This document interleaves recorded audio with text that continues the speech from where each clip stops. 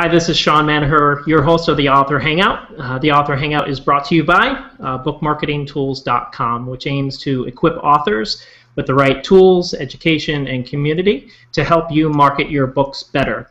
And on today's episode, we have a very special guest, a real privilege to have him on the show, Tim Grahl. He is owner of Outthink.com. He works with best-selling authors like Dan Pink, Hugh Howey, and he's worked with hundreds of authors over the last number of years. And we're really privileged to have him. We're going to be talking about his book and a lot about what's in his book, Your First 1,000 Copies. And appreciate having him here. Tim, welcome to the Author Hangout. Thanks for having me. I've been looking forward to it. Yeah, and thank you. The show, again, guys, is going to be talking about sell more books. And with that, in talking about selling more books, we're going to be covering four areas that Tim covers in his books, and we'll get into that in just a second. Now, audience, just the same as we do every week, we're tracking your comments over on Twitter, over on Google Plus here, we using the hashtag the Author Hangout. And with today's episode, I want to give you an upfront call to action. There are three call to actions that I'm going to be talking about today. Number one, sign up for Tim's email list. Number two, buy his book. I devoured this thing, and I don't know if you see all these tabs and whatever. I literally go out and get more Post-it note tabs because I ran out with so many good ideas and thoughts in that book. And so buy the book. In the third one, we'll be talking about book marketing tools at the end. So Tim, let's get into it. First question that I would like to pose to you is how can somebody predictably, and I'm not saying like, you know, that is this, and help us to understand how can somebody predictably sell more books? Well, so I feel like there's kind of three groups of people when it comes to authors, three groups of authors. There's those that write and hope. So they write a book and they kind of hope it'll sell. And then there's those that will write and buy. Those are people that, you know, they write the book and then they hire a publicist, or they spend a lot on advertising, or they do whatever they can to buy their sales. And then there's a group of people that write and know. They know before they pen the first word of their book that they have people that are going to buy it. And that's what I think every author can have nowadays, is that direct connection to their audience. So that's how you create something where it will drive predictable book sales, is if you have direct connection to your audience, where you're able to communicate directly with them in a way that gets their attention and that drives action. And so actually yesterday somebody asked me to make like a prediction about the future of publishing, and I'm steadfastly against making predictions because I'm always wrong. But mainly what I know is if I have direct connection to my fans, if I can communicate directly with them, I'm going to be okay no matter what happens. So whether, you know, traditional publishing falls apart, or whether there's no more Barnes & Noble, or whether something happens to Amazon, or all of a sudden they become evil to authors, you know, whatever it is, if I'm directly connected to my audience and I can communicate with them, that allows me to predictably sell my books, because they're going to be ready to buy the next thing. And so like my one of my clients, Pam Slim, came out with a book at the end of last year, and she started writing at the beginning of the year, and before she penned the first word of that book, she already had an audience in place that was dying to buy it. Wow. Now, I know that you can't get into details with your clients, but what did that look like? I mean, did she start out with a website and talk to her friends and try to get interest that way? I mean, you're saying she didn't even write anything in the book, but she already had a mailing list? Yeah, so she already had, you know, I like to think of it as a platform. She had, you know, direct connection to her audience, and we can, and I'm sure we'll talk about email lists. You know, email lists are kind of the main way to do that for a lot of reasons we can go into in a little bit. Yeah. But yeah, you know, and she's not my only one. You know, like when we've done launches for Dan Pink, or we've done launches for Chip and Dan Heath, or you know, even on a smaller scale, you know, when I launched my book, I only had a list of about 1,800 people, but with that small list, I was still able to drive 1,000 sales in less than 2 weeks. And so, you know, having that direct connection to fans of your work allows you to know I'm going to be able to sell copies of my book. Of course, if I have a list of 50,000 people, I'm going to be able to sell more than a list of 2,000, but it's still predictable sales.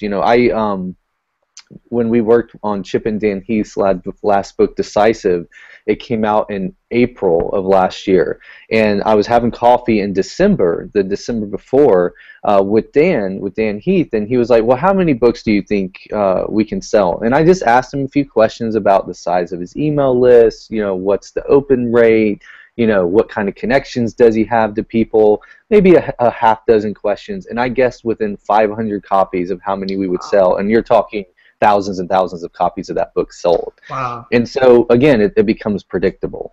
That's pretty cool. And in your book, you talk about systems. And so one of the questions I want to ask is, why are systems important to successful authors?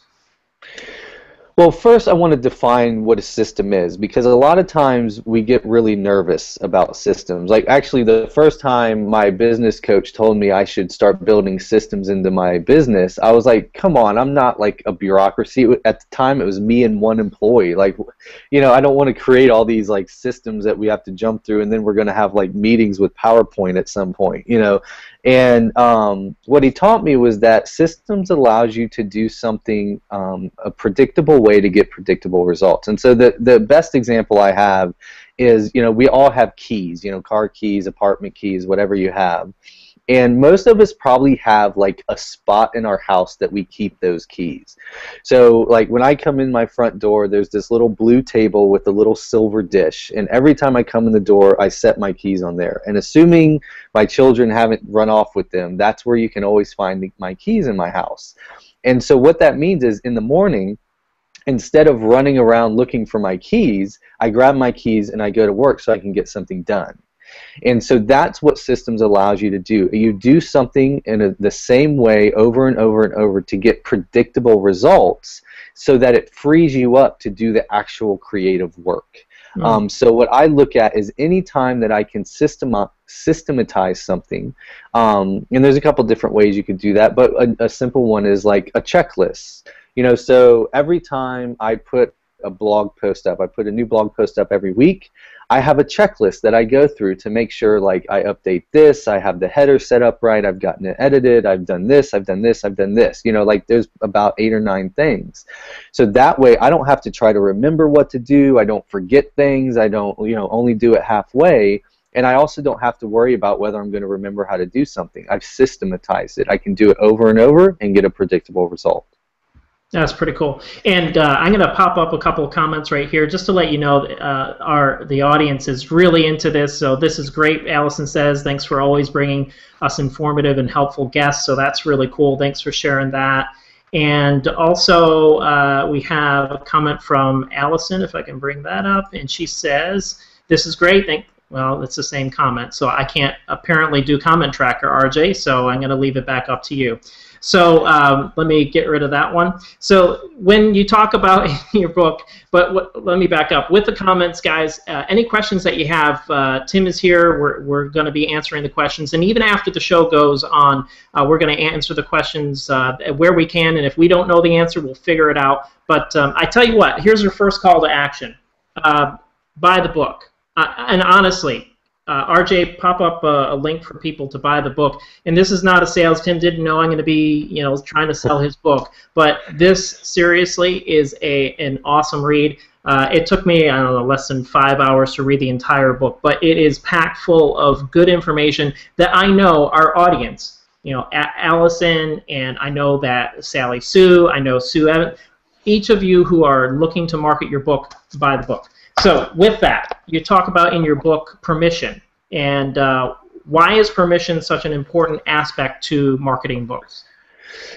Well, so permission gives you that direct access I was talking about, and how I define permission is anything that gives you a way to communicate with your audience in a way that gets their attention and drives action. So one of the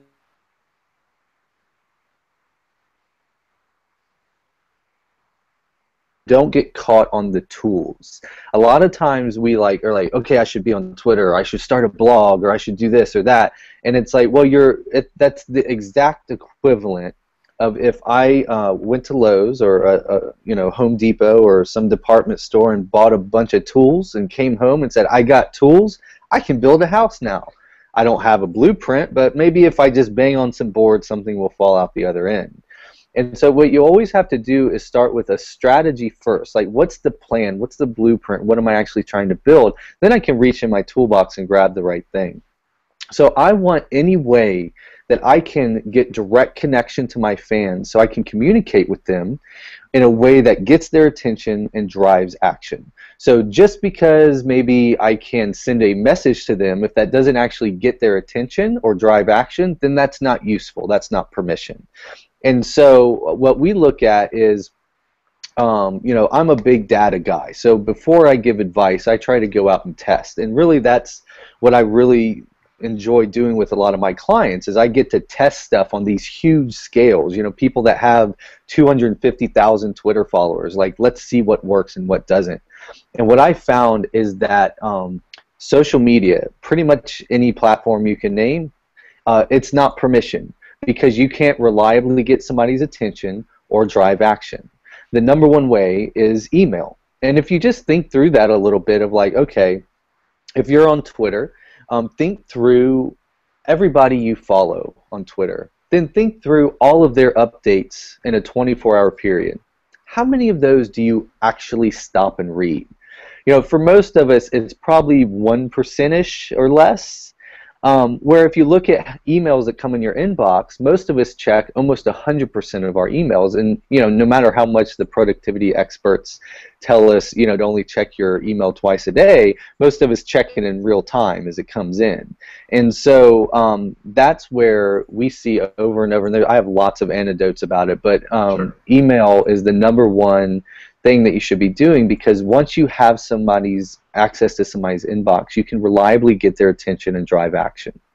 And with that, I'm going to bring up a comment Sally brings up. It says lots of marketers now say email lists are not useful. So email is dead for e-sales. Too many emails, no one opens them. What's your opinion on that?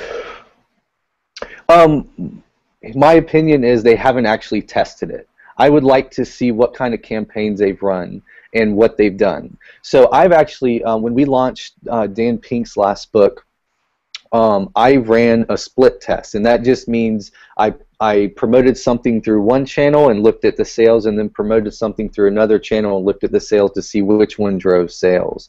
And at the time, he had 200,000 Twitter followers, and at the time, he had about 50,000 email subscribers. And what I found was somebody on an email list was 24 times more likely to buy a book than somebody on that was following him on Twitter. Again, back to my last thing. When go out and test this yourself. You can use a tool like Bitly, bit.ly, and you can see how many people actually click links. So share some things on Twitter if you think that Twitter will work, and put the Bitly link in there, and trust me, you'll be very sad when you see how many people are actually clicking those links. And so where with email, it regularly drives action. And if and the other thing is, like, you just look around at people that are making money online, not people that are talking about internet marketing online, because most of them aren't actually making money. The people that are actually making money with internet marketing, they're doing it with email lists. It is the most reliable way to drive action online. And again, my thing is to test it and see, because what I see over and over when I test it, and I get, again, this isn't just my list, I test it across all kinds of different authors. I've worked with over 100 different authors, and I've never seen a time where social media came anywhere near the kind of results we can get through an email list. Okay, and Tim, so when we talk about email lists, and a lot of our audience, they get geeked out about numbers, and they're kind of a numbers guy like yourself, so you're in good company. What are some of specifically for email, what are some of the key indicators that people should be watching out for when they're looking at their emails? So the first one is just making sure you're converting people to your email list. So out of 100 people that come to your website, how many of those people are actually turning into email subscribers?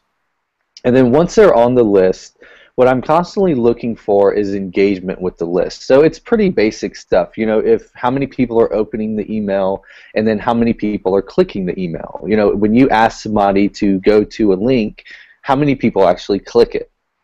And constantly looking at those numbers and making sure that those are staying healthy. But what I've seen is, if you focus on sending out really great content to your email list and focus on being, I like the phrase relentlessly helpful. If you constantly look for ways to help them get what they want and to entertain them and to give them useful things and to give them things that are going to help them, your open rates and your click-through rates are going to stay predictably high. If you're constantly spamming your list, obviously that's not going to work over the long haul. So, so I've seen, just pay attention to the content you're putting out and pay attention to how people are engaging with that content, and that'll give you a feeling of, if those numbers are staying steady or going up, you're in the right direction. And so Tim, the questions are flooding in here, and so we can only do a few on the air, guys. But we will answer every question that you ask off the air and after the comments.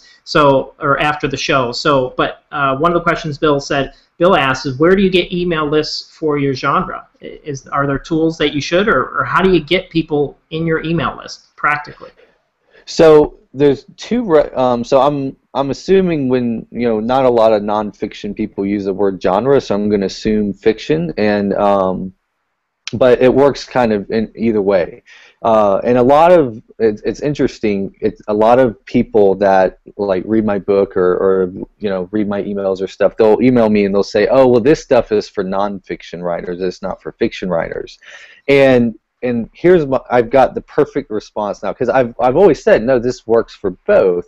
But a good friend of mine, we become good friends because he found my book and we got connected, and he's a guy named Michael Bunker, and he writes Amish science fiction, and he uses everything I've talked about to make his books bestsellers, and now he's becoming even more successful of an author, and writing full-time now. And so if it works for Amish science fiction, it will literally work for anything.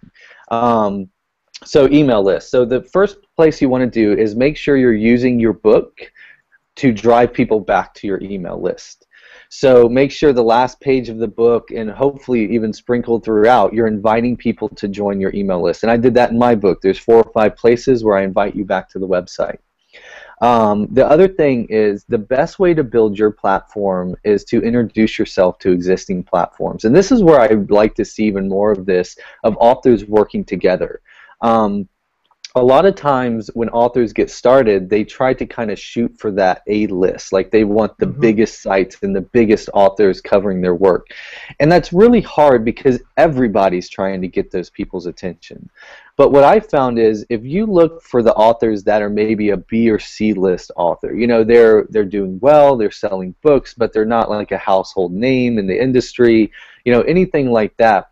What I found is they're really open to working with authors and helping other authors, and so they're willing to let you write something for their blog or do a webinar together or do something where they introduce their fans to you. And what that does is that builds a camaraderie over the long haul. And I do this with a lot of other authors and people as well, is I just look for ways that I can help people and look for ways that I can get introduced to their platforms. This is what I'm doing right now, right? And so those are the ways that I look to build lists. And then I have a really strong call to action that I do, that I have. So for me, I have a free 30-day course at my website. You can just go and sign up at outthinkgroup.com, and I'll send you a free 30-day course talking about a bunch of this stuff. And I make sure that I mention that wherever I go as a strong, like, hey, come join my email list and be a part of what I'm doing. And it's basically just saying, hey, if you like this stuff, I want to give you some more great stuff. Just sign up for my email list, and it works really, really well. Yep, and with that, so here's your second call to action, guys. Go sign up for his email list. And seriously, I'm on his email list. I can vouch for the quality and the practical nature in which he provides. So I know everybody that's in this audience right now, you're looking for practical, helpful things that are going to be something that everybody can use immediately. And so that's where you need to get on his list. So RJ, why don't you find a link for folks to sign up for his list? And in the book that you have, your first 1,000 copies, you talk about content. So Lisa has a great question here. How do you send helpful content if you're writing fiction? So here's what I look at. There's this really great quote that I probably now use it more than he does, from a guy named Hugh MacLeod. He was one of the first authors I ever worked with. And when in the kind of early days of blogging, when people were like, well, what do I write about? What do I write about? He had this really great thing he said. He said, treat it like an adventure worth sharing. And what I've learned is authors are interesting people. You know, these are not people that are like working a 9 to 5 at some crap job and then coming home and watching NASCAR all weekend. You know, authors are interesting people. You're doing interesting things. You're constantly learning new things. You're obviously writing new things. Even if you never leave your house, you're going places in your mind that, you know, most people never get to. And what I've learned is if you look at what you're doing on a day-to-day basis and you look for things that you find interesting, other books you find interesting, authors you find interesting, stories that you've loved, writing tips that you're learning, and you just use your platform to share these things, to share your adventure as a writer, that is interesting content. That's stuff that people are going to connect with you on. And it gives you a constantly evolving amount of things to write about. You know, for me, I actually have a running list of blog post ideas, and most of those blog post ideas just come from people asking me questions. So, like, I'll talk to an author and they'll ask me a question. I'll think, well, you know, if they're interested, somebody else is interested in that as well. So I put it on my list. And I just kind of keep a running, you know, I look at what I'm doing on a daily basis, things that I'm learning, things I'm struggling with. I did a post a couple weeks ago about dealing with criticism because I had some weird criticism coming in about my work. And I thought, you know, this is stuff that everybody deals with, and if they're not dealing with it, they're afraid that it's coming. And so I wrote a post about dealing with criticism. So again, my adventure is something I'm learning, I'm sharing it with my audience. It wasn't even book marketing related. And you mentioned him earlier, and the guy that probably does this the best is Hugh Howey. Like, if you go through just go and like look through all his blog posts, it's a constant stream of things he's thinking about, things he's learning, stuff that's happening in the industry that he's interested in. It's his adventure, and he's sharing it with his audience. So that's where I look for when it comes for content for my platform, whether it's emails or blogs or podcasts or whatever it is. Yeah, and I have to, again, attest to Hugh Howey's stuff. I love it. I mean, he is one of the most interesting authors that I've come across, and his stuff is genuine. He's genuine. He's very approachable, and that adventure, that idea, come alongside, here's my adventure, he typifies that idea. In your book, you talk about outreach. Two questions. One that I have: what are you doing specifically to do outreach that other authors just are not doing? So I define outreach as doing anything from moving people from not knowing you exist to knowing you exist. You know, that is the first thing you have to do, because if you have the perfect email list, the perfect website, the perfect blog post, or whatever it is, and nobody knows you exist, it doesn't matter. So I'm constantly looking for ways to move new people from not knowing I exist to knowing I exist. And so this is what's been interesting for me. So with all the work I've done with clients, there's been two main areas I've focused. Book launches, and they're usually big ones because it costs a lot to have me do a book launch, so it's only worth it if it's big. Mm-hmm. And then it's helping authors kind of get their platform off the ground. But I've never really done that like slogging it out for my book sales. You know, I've never like had to go through that really long period where, you know, my book's not just naturally selling, so I actually have to go out and generate some things.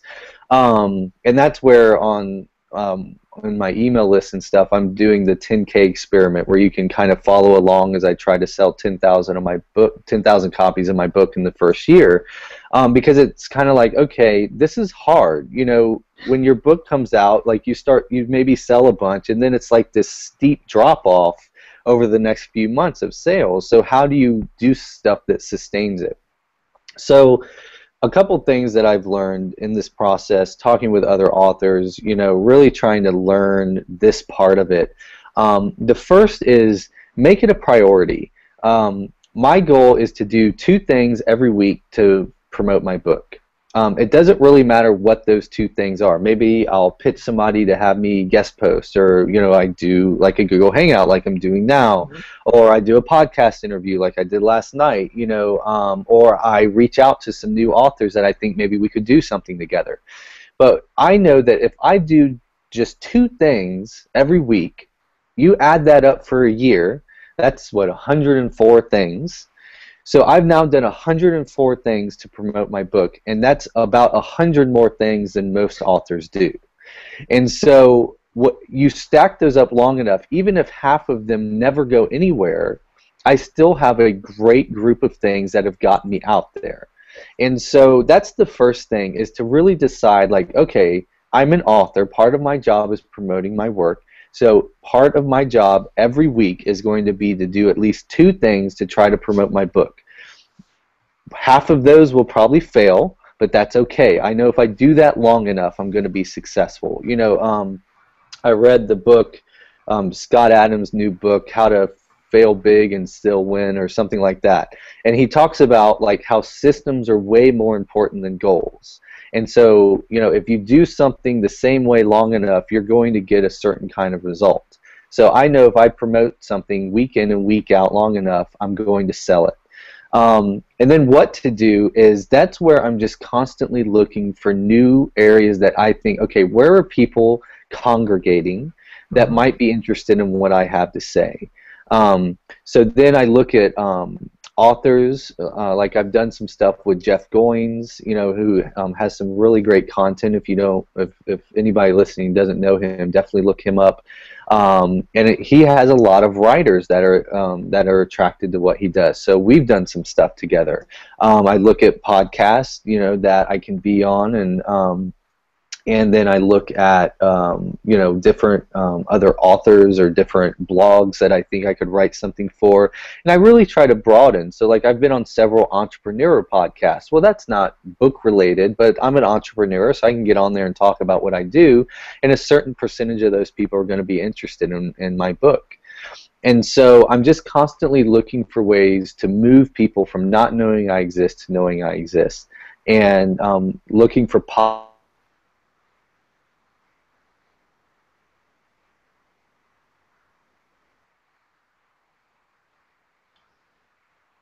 Looks like Tim's video is cutting out there, his audio. So let me say, everybody, the questions that you have coming through still are really good. There's at least a lineup of 8 questions, and I'm gonna feed these questions to Tim. One of the things that I wanted to ask him, what have you learned from his experiment? That is basically, he's showing his first 10,000 books. Or trying to sell first 10,000 books, and he's giving a play-by-play. This is what's working, this is what's not working. He actually tracks on his website how many books that he's sold within the last period of time, and it's, you can see it, so it's very wide open, very visible and transparent, so everybody knows if he's going to be able to sell this many books. And so with that said, our calls to action for the day are making sure that you, number one, sign up for Tim's email list. So RJ, put that link up for folks to, again, sign up for Tim's mailing list there. Number 2, buy his book. Again, I spent a good number of hours going through this, going through the tabs, and really almost every other page I found something that was worth sharing with you guys. And this is for you guys. You know, if you're looking for a book that is going to really help you to move ahead in your book marketing and what you're trying to do, make sure you get the book. Tim, are you still there, or did we lose you? No, I'm back now. I Okay. don't know what happened. No problem there. We actually filled in the gap a little bit, answered 100 questions. I just played Tim Grahl, and you know, we flew by the seat of our pants and we answered all the questions. No, seriously though, there's a number of questions that if you have some time after the show or sometime today to answer the questions, we got questions from Christy, Jeff, Brian, Lisa, and Robin asked a couple good questions. We can't hit them right now, but Tim, as we wrap it up, I told people to go sign up for your list. RJ's posting that. The other one is to buy your book. Anything else that you want people to know about you and share? No, I mean, that's it. My goal, you know, is to just help authors understand all of this crazy marketing stuff and how it all actually works. And so that's what I'm here to help with. So any way I can help. The main way I do that is the email list. And so I would sign up for that. I send something new out every week. And then, of course, the book, as Sean is, you know, nobody, though, Sean, has tabbed their book as much as you have. That was impressive. Well, it was a great book. So I mean, I initially didn't start out like that, but I was like, man, I gotta get all this stuff down so that I can remember it. Tim, thank you so much for being on the show. Really appreciate it. And audience, thanks for all your participation. It's been really good. The last call to action, as we leave every show with, is go to bookmarketingtools.com/blog on the left-hand side. You'll find, or the right, whichever way I'm pointing for you, you're going to see a sign-up form for the Ultimate Author Checklist. It gets you a free marketing checklist, also enrolls you in our weekly book marketing tips. And that's for you guys. It's going to help you. It's going to move you along the train and the path for you to market and sell more books. So thank you, everybody. We'll see you at the next episode of the Author Hangout. Take care. Bye-bye.